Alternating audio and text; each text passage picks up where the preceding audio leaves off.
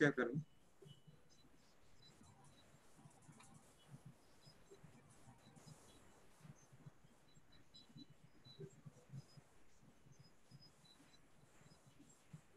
Good evening, everyone. Welcome to Rehabilitation Sciences YouTube channel. And today we are here with another session on prevention of sports injury.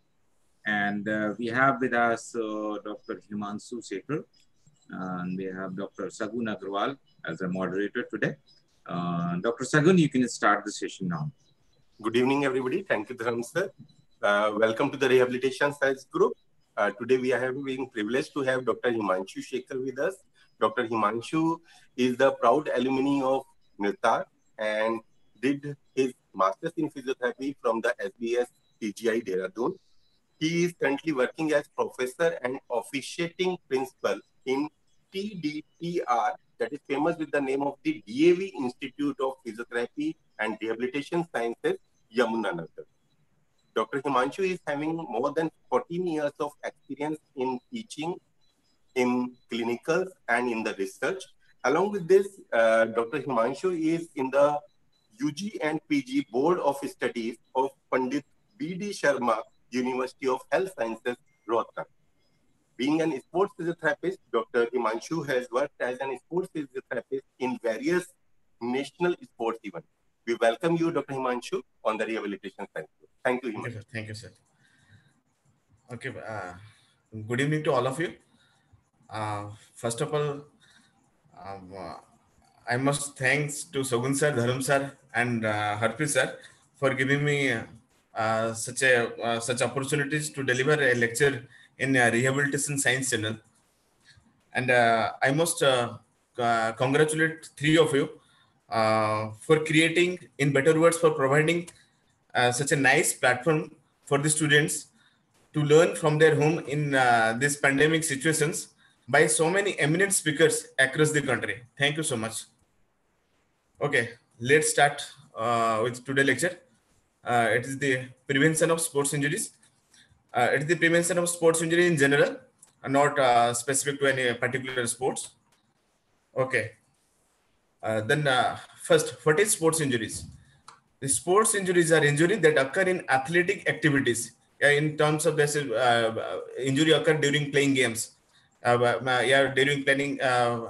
any sporting activities. In many cases, this type of injuries are often due to overuse or acute trauma of a part of the body when participating in certain activities. For example, runner's knee is a painful condition and generally associated with running, while tennis elbow is a form of repetitive stress injuries at the elbow. Other types of injuries can be caused by hard contact with something. The hard contact means this in contact sports, for example, rugby, then ice hockey, then skating, then bike racing and car racings. Basically, in that sports, the concussion, you have traumatic head injuries. There is more chances of traumatic head injuries in that contact sports.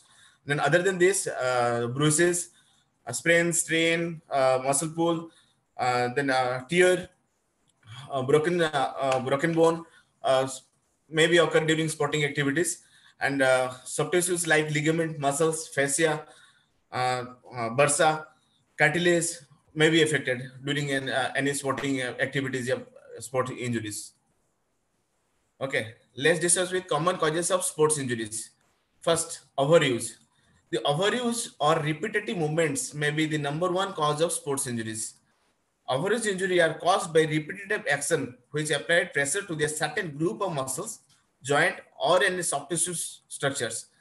When we overuse means we do particular repetitive movements again and again, then it causes stress to a particular muscles or joints. Because of stress, the muscles may tear. Now, over time, condition worsens as the affected area becomes increasingly worn or staged. For example, runners, swimmers, tennis players are particularly susceptible to overuse injuries, including tennis elbow, tendinitis, shin splints, jumper's knee, plantar fasciitis, stress fractures, and shoulder impingement. Then second cause is sudden stops and twists. there are so many sports activities, whether there's quick stopping and a sudden twisting movement are there. For example, in football, gymnastics, so American soccer, basketballs. In this case, there is a high number of knee and ankle injuries are there. Ankle sprains occurs when the athlete rolls his foot and stretches the surrounding ligaments.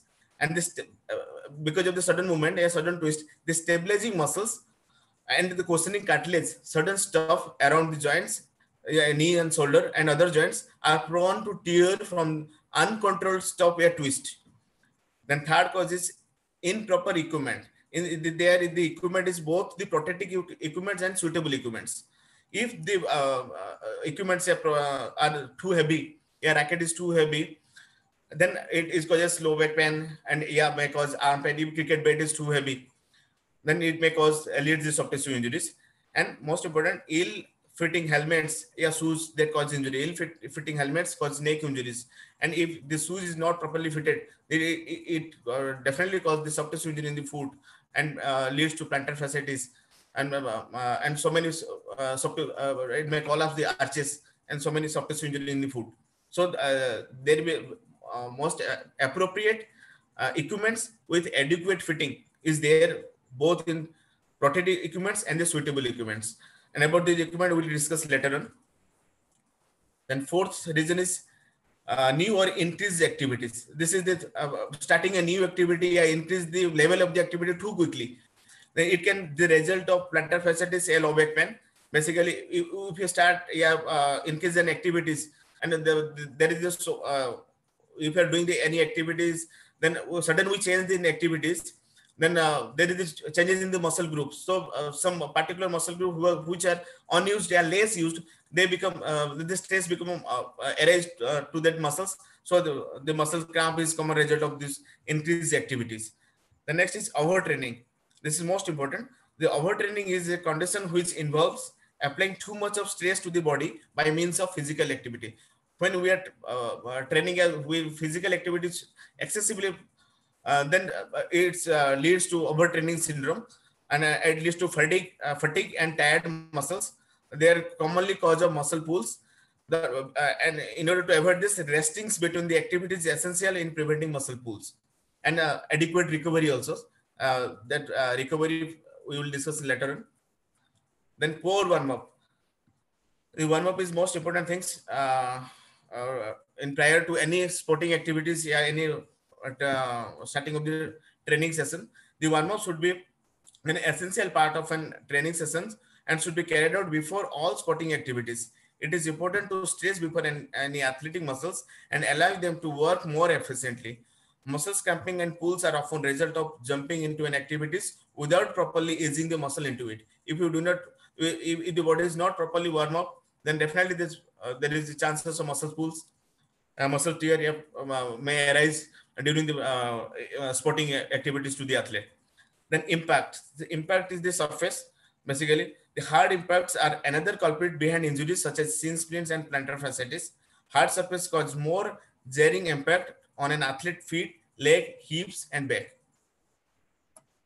Then unilateral movement. There is certain sport activities, for example, golfers and tennis players.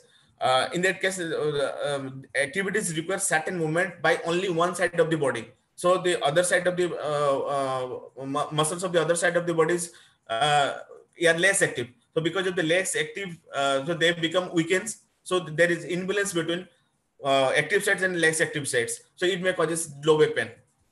So during training, we should advise the athlete to look at taking care of both sides of the muscles. Then poor technique. Poor techniques puts excessive pressure to a particular joint muscles, which can contribute to an injuries. For example, tennis elbow is often caused by having poor backhand technique. If the athletic player uses poor technique, this is backhand technique in tennis and even in badminton. If they are using repetitively, then it may cause pull of the extensor muscles. Then poor technique can also lead to more acute injuries. This can be common with muscles misuse of excessive machines in the gym. For example, where muscles or area of the soft tissue can be sudden stressed. If in gymming use the poor technique, poor equipment, then there is more chances of develop soft tissue injuries during the gymming exercises. The next, poor nutrition and hydrations. This is most important. Inadequate depletion of glycogens occur due to undernutrition causes reliance on fat and protein stores, resulting in protein breakdown, which in turn leads to soft tissue injuries. Then inadequate hydrations may compromise blood flow to the working muscles, increasing susceptibility to injuries. And inadequate intake of micronutrients like calcium, phosphorus result in altered bone metabolism, resulting in injuries. These are the nutritional component. If any part of this deficiency of the any of these elements in the body, it may cause soft tissue injuries. Then let's discuss the role of sports physiotherapists. This is most important. Sports physical therapy is a specialist practice that focus on prevention, most important, prevention, evaluation, treatment, rehabilitation, and performance enhancement of the physically active individual. Here is the physically active individual means the athlete. They are not normal, they are more than normal.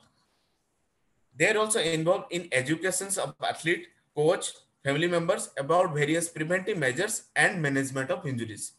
Besides that, they must also involve research. This is because treatment and rehabilitations are constantly changing in response to our interpretations of the basic and clinical sciences. So, sports physical therapist is a part of a team that is researching and implementing research finding to assist the athlete to assist the athletically active individual in his or her pursuits. Then the sequence of sports injury prevention. Number one, establish the extent of injuries. Well, first is establish the extent of injury, this incidence and severity. Then leads to establish etiology and mechanism of injury. Then what is the causes and what is the mechanism of injury of the particular soft tissue injury, or might be any sports injuries. Then introduce preventive measures. You are planning out the preventive measures. What are the preventive measures? Then fourth is assess its effectiveness by repeating step one.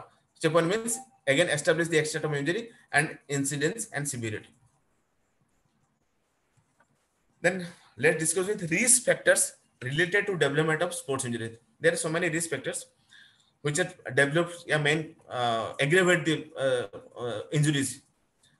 There are mainly two types: intrinsic and extrinsic. Intrinsic factors are inherent to athlete. It is inherent to athlete itself in his own body. It is maybe non-modifiable and modifiable. Then extrinsic factor, those are the factors that is not inherent to athletic body. This is outside. First, we discuss the intrinsic factor. It's non-modifiable. Age we cannot modify. Age of the athlete. Then gender, male or female athlete. Ethnicity and genetics, we cannot modify them. This is so that non-modifiable intrinsic factors. Then modifiable, muscle strength and power we can increase. Flexibility we can increase. Skill level by giving sport-specific training. Then health status. This is if their previous injury is a joint instability, then we can restore them. And if we given the examples of intrinsic factors in lower extremities, lower extremity malalignment, this is femoral leg anteversion, high or low riding patella, genu valgum and varum, tibia vara, pes planus or cavus, hind foot varus or valgus, forefoot varus and valgus, ankle hyperpronation and hyperpronations. These are we can modify. Then leg length discrepancy, muscle weakness or imbalance, and decreased flexibility, then joint hyperlaxity. These intrinsic factors we can modify. We can change them by giving proper adequate treatment protocols. Then the next this female gender, this male or female, we cannot modify. Young age or old age, then we cannot modify them. Overweight, predisposing disease, and psychological factors. This is most important, psychological factors. Some studies shown that athletes who are aggressive, tense, and compulsive have a higher risk of injury. Those who are aggressive and whose arousal level is much more, then they are more susceptible to injuries. Then tension may make muscles and tendons tighter, increasing the risk that they will be harmed during workouts. Then extensive factors, they are training errors, excessive load on the body, environmental malconditions, poor equipments, this is own shoes or faulty rackets, then ineffective rules and improper nutrition. If we go for the example, this training errors, this high intensity or high volume exercises, then over distance, fast progressions, heel work, fatigue, non-optimal technique. Then excessive, when we discuss the excessive load on the body, this number of repetitions, excessive number of, yeah, too much number of repetition and doing particular exercises, type and speed of movement, surface and footwear. If you go for the environmental malconditions, wind, dark, heat and cold, humidity, and altitude, high altitude. If you go for poor equipment, this on shoes and faulty racket, there's several, so many equipments are there. We'll discuss later. Then ineffective rules, if violent play, if the players doesn't follow the rules. Ineffective rules, yeah, some rules are not properly applied in the sports, then that may cause injuries. Then let's discuss the factors in the prevention of sports injuries. These are the few factors which are help in preventing in the sports injuries. For example, such as warm up, stretching, tapping and dressing, protective equipments, suitable equipments, environmental factors, appropriate training, psychology, and nutrition. Then let's discuss one by one. First, we go for warm up. Many sporting injuries could be prevented by carrying out thorough warm up prior to physical activity, and a suitable cool down session after exercise has ceased. It is of two types: general exercise and specific exercise. In general exercise, the warm up should be combination of stretching and cardiovascular exercises. For example, jogging followed by some stretching regime or stretching sessions. Specific exercise, these are basically sports specific exercises. This is short sprinting before running events, then swinging of the weights before coming into a betting, then a swinging of the arm, putting throwing of the ball before delivering in the bowling. And then in football, this is marching, back kicking exercises, front kicking exercises, knee bending, ankle holding stretch, arm and length stretch. They are these sport specific exercises, and both are used as a warm up regime. Now, what are the benefits of warm up? It increases blood flow to the muscles, increased delivery of oxygen to muscles due to increased breakdown of oxyhemoglobin, decreased vascular resistance, reduced muscle viscosity, leading to smoother muscle contractions, increased speed of nerve impulses, enhanced metabolism, and a decreased number of injuries due to increased range of motion, and decreased stiffness of connective tissues, leading to decreased likelihood of tears, then increased cardiovascular response to certain strenuous exercises, and decreased sensitivity of muscle stretch. And there are few points to be noted in warm up. There are no fixed data to prescribe the intensity and duration of warm up. So it may vary athlete to athlete, and it may vary between different sporting events.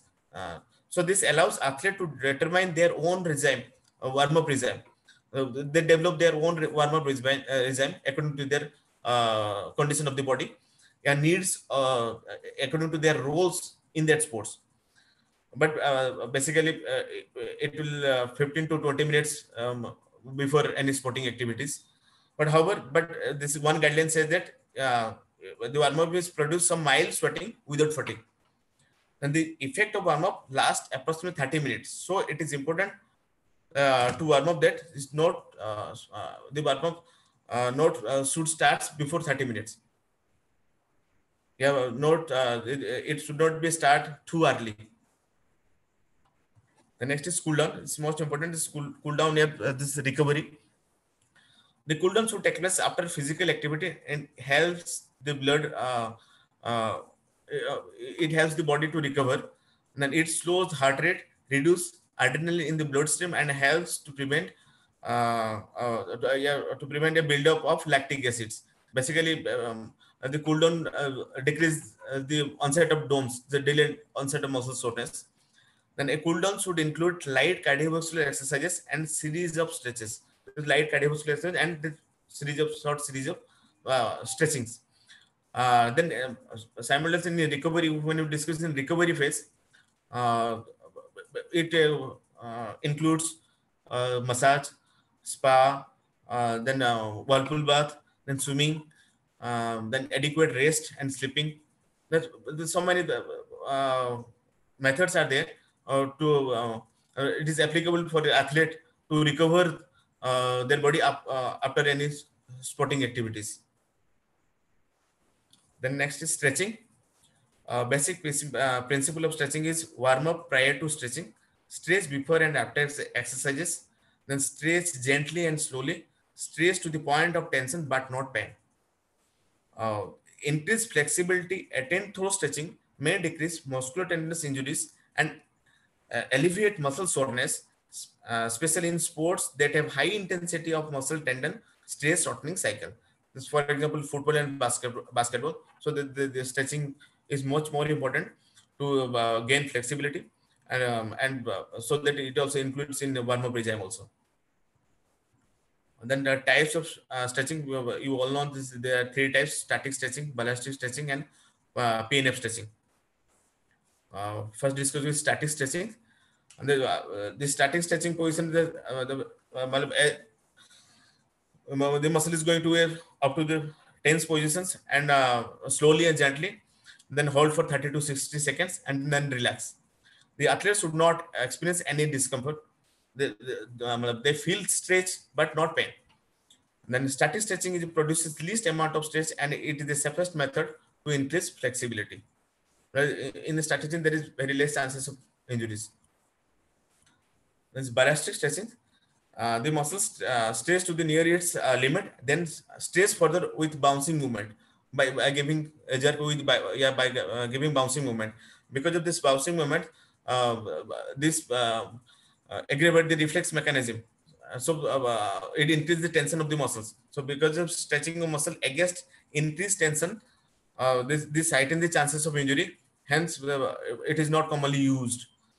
Then it is particularly used in gymnastic, ballet, and dances under appropriate training when maximum range of motion is advantageous. Well, in these sports, this gymnastic and ballet dancing, the more flexibility required, so we can use this ballistic stretching. Then PNF stretching. It is performed by alternating contraction and relaxation by both agonist and antagonist of the muscle. This is contract, relax, and hold, relax. And the PNF stretchings may produce greater flexibility and other rather than the other stretching techniques, and it is the safest method. So it is more advantageous in comparison with PNF and ballistic stretching. In comparison with static and ballistic stretching. There is some auto stretching we can advise the athlete. This is pectoral stretches. This is pectoral stretch, re-stretch, then upper trapezius stretch, then standing hamstring stretch, quadricep stretch, standing calf stretch, hip flexor stretch, piriformis stretch, hip abductor stretch, trunk rotation, and double knee to chest. The next, tapping and bracing. Tapping or strapping and bracing are used to restrict undesired and potentially harmful motions and allow desired motions.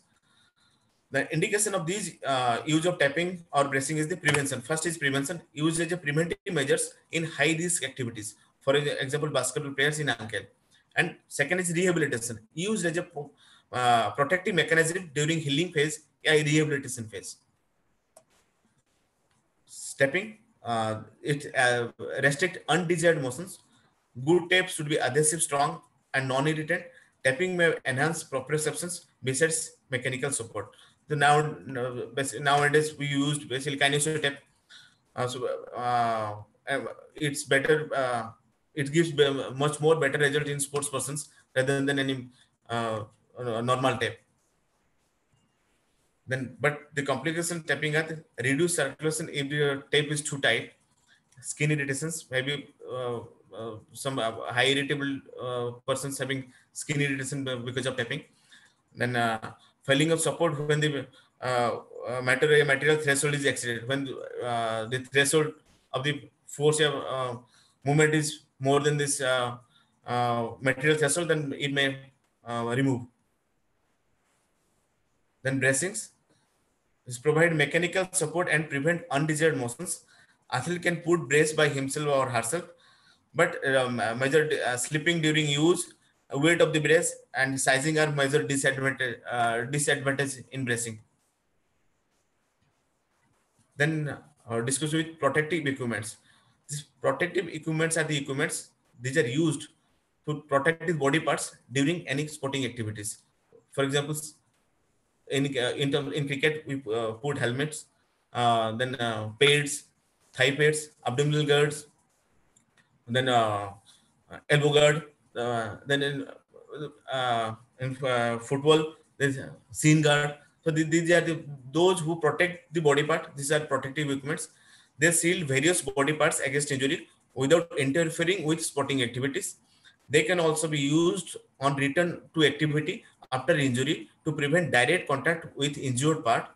Then protective equipment include helmets, face shields, knee pads, shin pads, shoulder pad, wrist guards, gum shields, and gloves.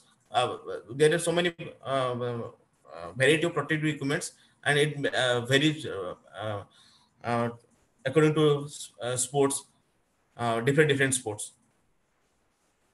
Then suitable equipments. Suitable equipments are those equipments which are required uh, for playing, which are required for play then in that events.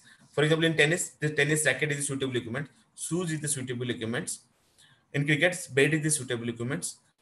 Uh, the equipment should be used according to the capacity of the athlete.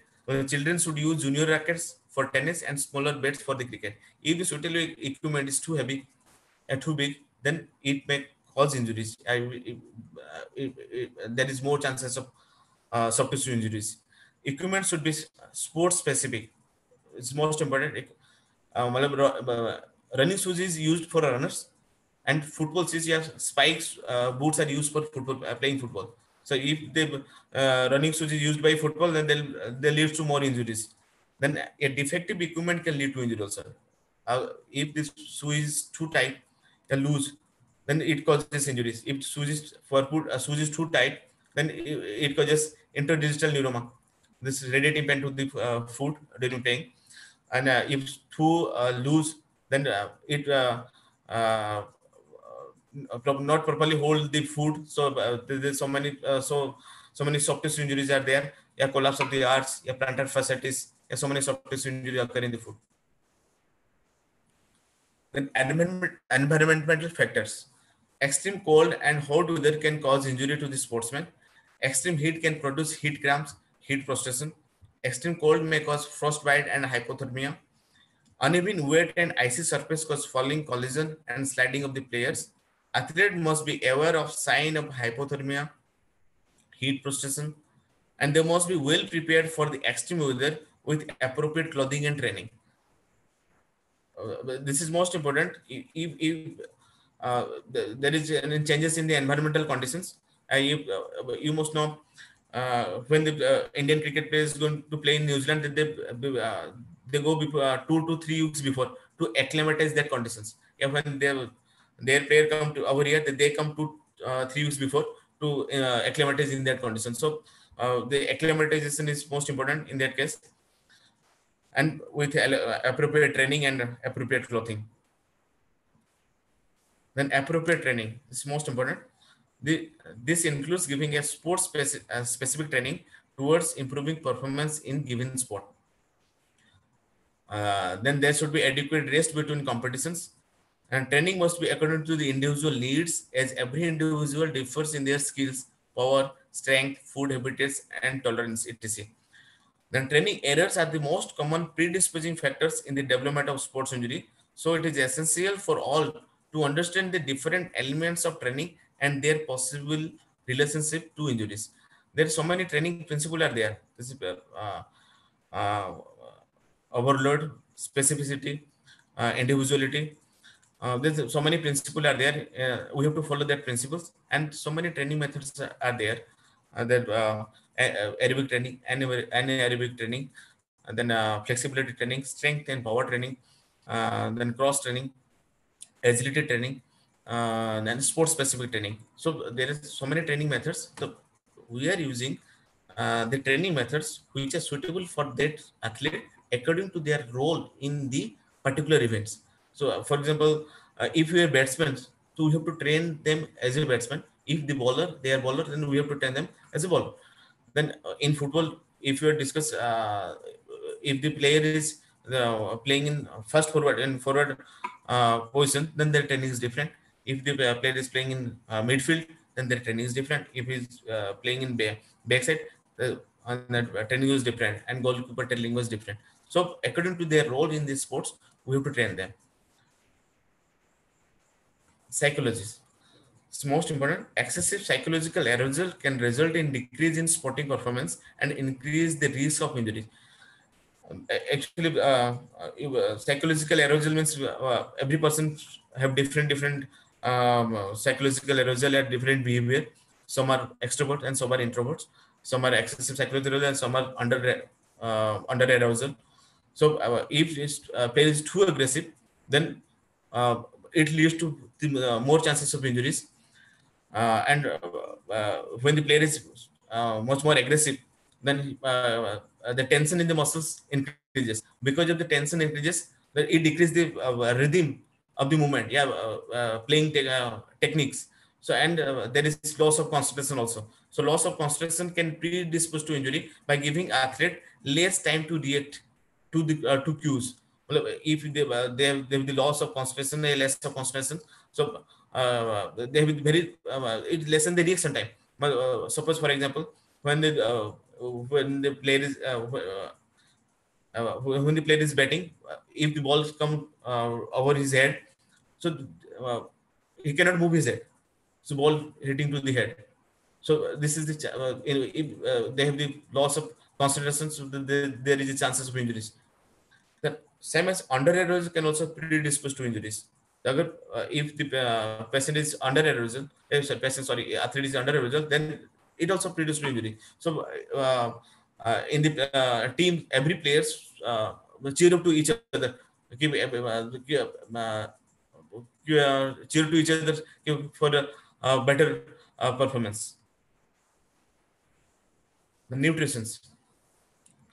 Inadequate depletion of glycogen occurs due to undernutrition, causes reliance on fat and protein stores, resulting in protein breakdown, which in turn leads to soft tissue injuries.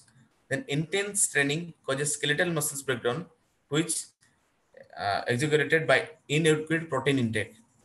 Inadequate hydrations may compromise blood flow to working muscles, so increase susceptibility to injuries. An inadequate intake of micronutrients like calcium, phosphorus result in altered bone metabolism, resulting in injuries. So these are the nutrition part, and among this, hydration is most important. So during any sporting activities or excessive heat climate, it is generally advisable take 500 ml of fluid before 1 to 2 hours, and again 500 ml just 15 to 20 minutes before the sporting events, and near about 150 to 250 ml in regular intervals. Among these carbohydrate fluids is more advisable. Yeah, sports drinks are more advisable rather than normal water.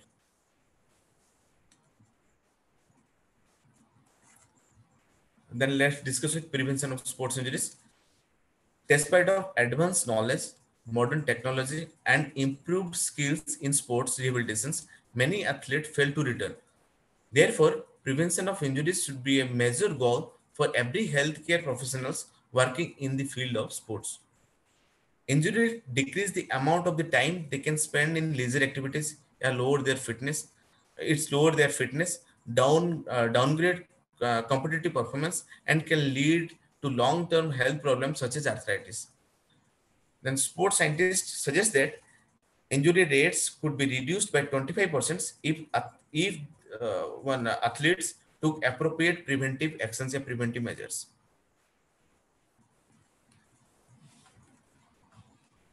Already we discussed, since many factors, both extrinsic and or intrinsic by nature, are involved in sports injury. So prevention of sports injury is a complex problem.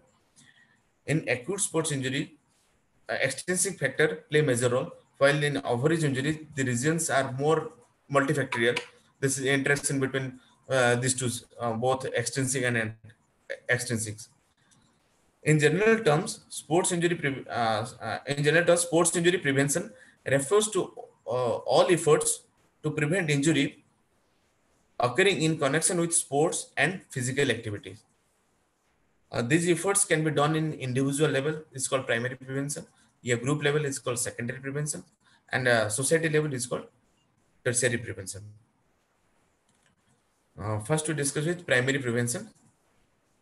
Primary prevention direct, indirect sports injury prevention by individual level, individual athlete. For example, pre-competition examinations, warming up before competitions and cooling down after performance, mobility and flexibility training, coordination and proprioceptive training, sport-specific training, correction of alignment abnormalities in lower limb by foot orthosis, avoiding too fast progression in training, in training frequency and intensity, use of appropriate equipments, both protective and suitable equipments. For example, proper fit protective and suitable equipments. Then use proper playing techniques. Then in that, this is the primary prevention. We have to teach the athlete, to the sports persons, to follow this uh, for the prevention of primary level of the prevention of the sports injuries. Then secondary preventions, sports injury prevention at group level. This is the group level. This can be done by providing group informations and education. For example, lectures to athlete and coaches about importance of proper warm up and cooling down, careful following the rules, the non-risk factors of injury. The risk factor. What are the risk factor of the injuries? You have to teach both the players and to the whole team along with the coaches. Then providing leaflets and information to the athlete and coaches about types of warm-up to be done and risk factor of injuries. We can give the as a leaflets. So this is the secondary prevention. And tertiary prevention, it is the society level. Sports injury prevention at society level. Normally, it took a long time, and its consequence will not be seen until many years after strategies was planned and put into effect. For example, this passing legislation to ban all hits to the head in combat sports such as boxing, karate, and taekwondo. Well, this changes the playing rules. Yeah, some rules which are more susceptible to injuries by passing a law, by passing legislations. So it takes time to see their effect. It takes time, but this is the tertiary level of the prevention of the sports injury in the society level. Then take a home message, play safe, stick to rules and follow, stop activity if there is a pain. Thank you so much.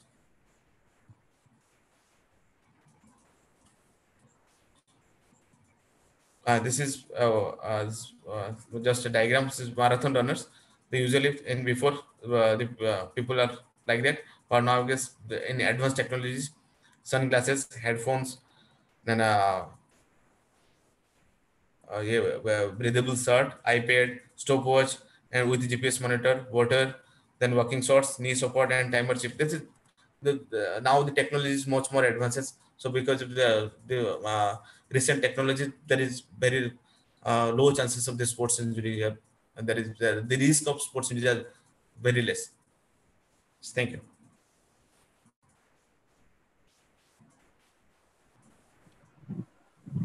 Thank you, Dr. Himanshu,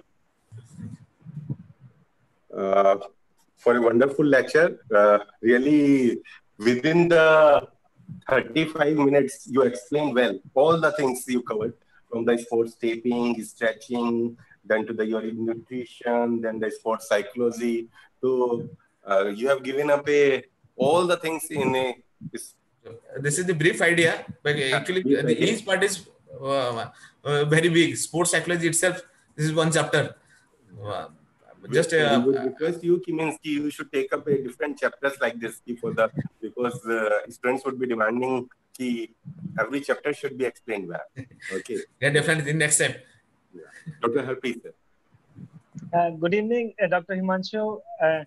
And I think as a multidisciplinary aspect of prevention of sports injuries, you have very well explained the role not only of the therapist, but nutrition and psychologist. Even the player himself is responsible for prevention of injuries, Yes, yes. and how equipment nowadays, before there were no equipments, as your last picture shows, and now with equipments, the choice of a bad equipment itself can lead to an injury. Yeah, And the competitiveness in a sport never allows a sportsman to perform lesser than his abilities.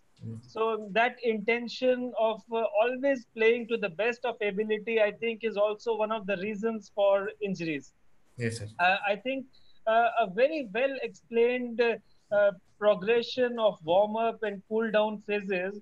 There was just a small question like, what should a player or a therapist know about the off season uh, phase of the sport? So pardon, sir.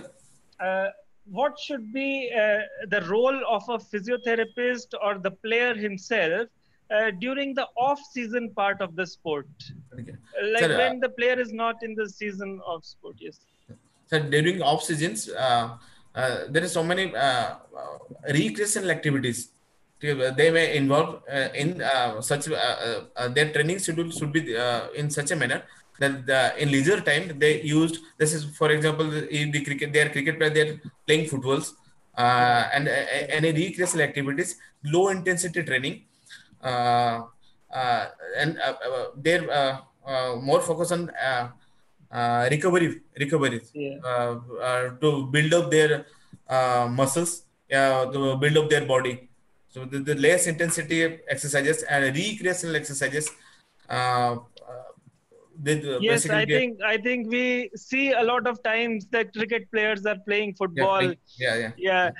So it is not just about going to the advertising or movies, as we see a lot of players doing in the off season, but I think that phase is equally important, just Yes, as yes. the season or the sport itself. Thank you, Dr. Himanshu, for a wonderful knowledge aspect on prevention of injuries. Thank Yes, you. thank you, Thank sir. you. Thank you, Thank sir. you. Thank Thank you you. so much, sir. Thank you so much. Thank you, Dr. Himanshu. And with this, we are closing this session.